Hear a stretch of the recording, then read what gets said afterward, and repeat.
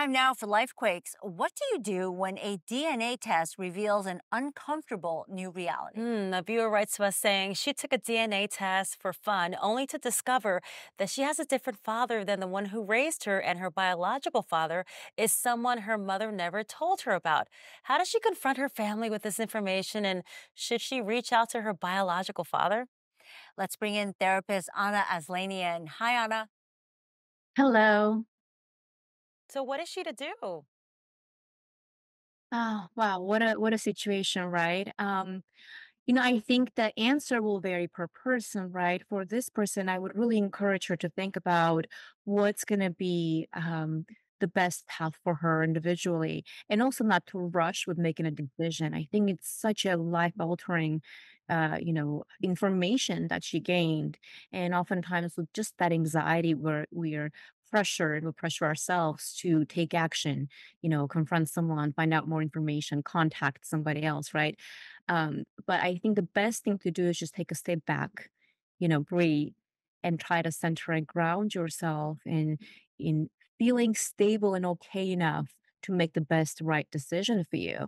And that will vary per person. So what's going to make you feel at most comfortable and peaceful with whatever you hear? So if that means for me to feel peaceful, I need to contact my father and ask these questions, then that's fine.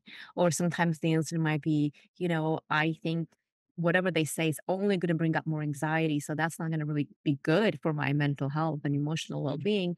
So I'm not going to do that. Um, Instead, maybe I will talk to my mom and have a heart to heart conversation that will be more nurturing for me. So it all goes back to what's going to be the most nurturing, peaceful decision for you. And in order to get the right answer, we need to kind of zoom out a little bit, do some self soothing, some self regulation before making that decision. Mm. Well, she sounds, angry and and Mm-hmm. and She, conflicted, yeah. and I'm sure there's a sense of betrayal. How does she approach this conversation with her mom with, a more level head than all of the emotions that she's feeling right now?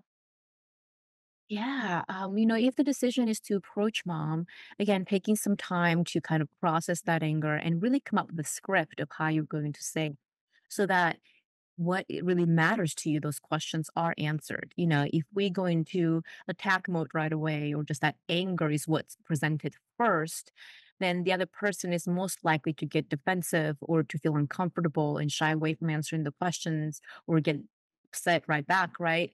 Um, if the goal is to really hear the answer and to get some information, I would really encourage two things. One, to process the anger, and hopefully with a therapist who can help you professionally process all of that.